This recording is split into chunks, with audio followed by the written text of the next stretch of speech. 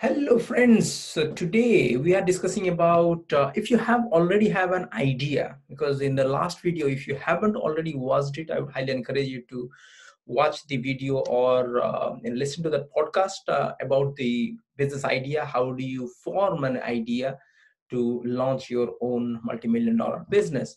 Now we are discussing about if you have an idea, you already got some ideas, okay, through that process which we discussed in the our earlier video. What do you need to do then? What is the next step? Okay, so let's delve into this of what exactly you are going to do next in your launch of business. So second is the market research. So that means you have an idea now, so you have to find out whether this idea is worth pursuing, whether you should go ahead and build a business around that idea. So that's very important that you do a market research. For example, um, eh, starting a business is all sort of exciting. However, it also does come with its own risk. That means if you already do not know, that means around 70 to 80% businesses, they could not sustain their business beyond 10 years, okay, of staff for them starting their business. So that means you have to make sure that the business idea what you got is worth pursuing, worth spending that time and that energy, or even a bit of money as well. So I would encourage you to invest a lot of money and take the bank loan to launch something of with your business idea, because you do not know whether it will succeed or not. Okay, so first thing is market research. There's a lot of companies that do not, or a lot of individuals, they have that idea, but they do not go ahead and do a bit of a research. That's very, very important. Okay. So let's talk about market research then. What do I need to do? Well, we have to find out whether the idea is worth pursuing, by finding out whether there is demand. Okay. I may have a product for people to buy, or for people to sell my products to. However, if there is no demand in the market, people don't want it, or they are not willing to pay for it, then probably it's not worth pursuing. So that means if you have 4 to 5 business ideas, so it's very, very important that we test, or you test every idea with these simple steps. Okay, first is market demand. How do you find out the demand, whether people want to buy your products, or or they would like to buy your product, or once you launch your product or service, is do a Google research, Google demand. So that means if you Google your term, you will find out there are so many tools as well out there, which will give you information about how many people are looking for that information. Some Google Chrome add-ons are there as well, like SimilarWeb as well, one of the websites there as well. So I have put in some like SEMrush, Ubersuggest. These are some of the free websites you can type in. And Google AdWord as well. You can go for a good Google AdWord research as well. That's again a free tool to find out the magnitude of demand. Again, Google AdWords, research, it gives you a very broad sort of spectrum in thousands. If you want to drill down to specific kind of how many, then SEMrush and Ubersuggest and SimilarWeb, these are certain websites, or you can Google it as well, the market demand research in Google, and you'll find out so many websites where you can subscribe to, and you can just find out few searches they do that. And sometimes after few searches they will ask you for more kind of money. That means you have to subscribe to that, you have to pay for it. But I think with free version you can just check your market demand, unless you want to have a business in market research. Then that's all okay, altogether different game. But for this, just to find out whether their demand is there or not, I would suggest to go for these free tools.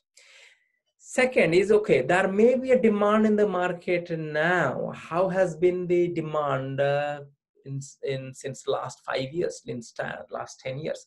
So that means, is that demand is flat, or is this a growing demand, or is this just declining demand, or it's a seasonal demand? That means it goes up and then down and up and down. Okay, some of the products, okay, they come in the market and they have very seasonal sort of demand in the market, and then they don't disappear.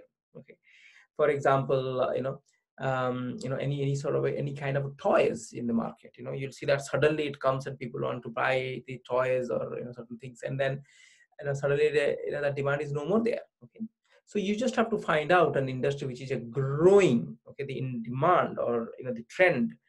So how do you do that? How do you identify that? Go to Google Trend. That's the best free tool.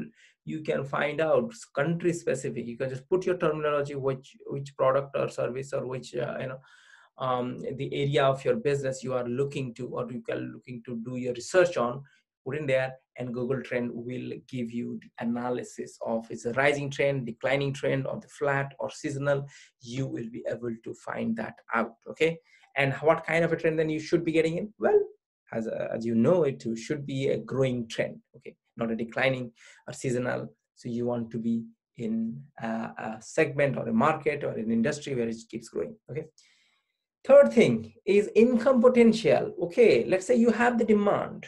Okay, you know that there is it's the demand for that thing is growing. Okay, for example, you come up with a toy. Okay, you want to test, you want to sell a toy. Okay, different kinds of toy, or you want to sell a specific specific skill of yours, what you have, then you want to teach other people. That is called digital product. If you want to sell a digital product, okay, teaching and training other people, then that comes that whether people are willing to pay you for that or not. That is extremely important as well. It may be people who want that, people are searching for it, but they are not willing to pay you for to buy anything for in that area. Okay, so it's very important that you find out whether people are willing to pay for it. Okay, how do you do that? Okay, that comes to the fourth point. Okay, you can do it income potential by also you can do your competition analysis together by finding out who are the other people who are selling. You just don't want to be the first person in that niche or a niche. Okay, whichever country you are watching or listening it from. So if you are looking for, you don't want to be the first person to be in the niche, but you must be asking, okay, so why not? Because I can rule, or I can dominate. Okay, that segment, that niche. Oh yeah, yes, you are absolutely right. What if instead of domination, that is a flawed idea, and people are not willing to pay, and you invest your time and money, and it's no more good. So it's either case it may happen. So I would rather put my money, my energy, my time into something which is proven. Okay, and it is growing trend, it is proven. That means people are making money. I just have to follow. I just don't want to reinvent the wheel. I just want to jump in, and the wheel is rolling and the vehicle is moving on. I just have to jump into that vehicle and roll on. Okay, so that is the profit potential or income potential, whether people are willing to pay, how much they are paying to other people in the same industry. Okay, and then competition analysis. How tough is the competition? Okay, so that means how many people are there in that niche, our niche. And not only that, but you just have to find out what additional value I can give. Is that whatever I want to offer, is that the same thing being offered by others? Okay, so if that is the case, then probably I won't have any competitive advantage. And somebody who has been in this market for some time, their website is already there, then probably that person has a more likelihood of higher penetration into the market than me. Okay, so that means that's very, very important that I do a competition analysis, or my competitors analysis, to find out the market, and my product. Okay, whether I'm better. If I feel like, okay, my product will be much better than this whatever is available in the market, then absolutely, you saw the demand is there, you saw it is a rising trend, and you know that even if there is a bit of a competition, but your products will stand out, or different than others, then that probably a good idea to venture into. Now, the last but not the least is mock check the interest. What does mean?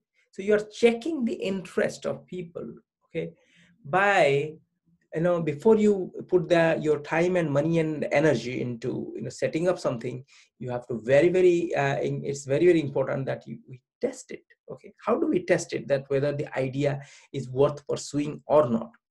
Okay, it's very very simple, that I just create a survey form. Okay, and go and look for Facebook groups associated with my field which I have chosen now, and just go and check. Okay, what are the kinds of problems people are facing in this area. And you can just also suggest people that, hey, if you have this problem, you can put a survey form there saying that, okay, what would you like to have if I develop a solution, or I have developed a solution, it will be out, but what would you like to be included there, because I am right in the middle of finishing that product or the design of the products. Okay, it may be physical product or it may be a digital product. Okay, so that means in that way, if a lot of people are showing the interest that yes, I would be interested to for this thing, that thing to be included or not, so that that the idea will click. If not many people are responding, many people are not interested about this idea, then that's fine. That this is kind of is not that of a popular demand. Okay, however, Facebook group is one thing where you can check the interest. You can also have your own a page, product page. Okay, or a video sales letter or a video sales page you can have. You can design it well, or you can just put it on Fiverr or so, or Upwork. And so there are people out there who can design for you as well. You don't have to put your a lot of time and energy into that. And you can just drive traffic to that page. Okay, and what you are doing there is saying, hey, I'm just launching this product on this and this day, and would you be interested? Or you can drive the traffic saying that, hey, this product is worth this much, and you can buy this product now. When they try to buy it, then you can say that, okay, sorry, the product is in the development, however, you can leave your email address, then as soon as the product is ready, then I will be able to give you a shout, or I will be contacting you for your order, or if you want to try that product. Okay, so mock check is another thing. Okay, now after you do this, okay, market research, and you find out the demand, and you are damn sure that this concept will click, or this sort of idea will click, then we are talking about a marketing funnel. Okay, what is a marketing funnel? Marketing funnel is once we know that, yes, this is the business I want to get in, and good, this because this has got a good demand, then a marketing funnel, as you can see here, it's quite important for all of us to understand that how do you sell the products once you develop the products, maybe physical and maybe digital, whatever the product is. How do you sell? The best way to sell any product, okay, if not you are if you are not selling it on Amazon, or these sort of popular in sort of websites where a lot of people are already coming in. If you want to develop your own client base, okay, instead of developing Amazon's client base, okay, you want to develop that. Nothing wrong with Amazon client base, they have millions, but why not you generate a client or potential customer base? So this is how the marketing funnel works. That means the way you can only sell your products is, first you have to generate the leads. Okay, generate the leads means you have to let other people know that, hey, I am here, I am an expert in this, or I sell this product. So you are just letting the whole world know. That means that is the awareness phase. Second is we are creating bit of an interest, okay, or consideration, or we are just getting them to like the product. Okay, so that is called a lead nurturing phase. Lead nurturing phase means, and once I got the lead, I just have to develop that friendship, that trust with that person. Okay, so how the lead nurturing is done? Well, that is done through blogging, through video, sort of a email marketing. You can send them multiple products, not products to sell, but multiple emails you can send with some more knowledge.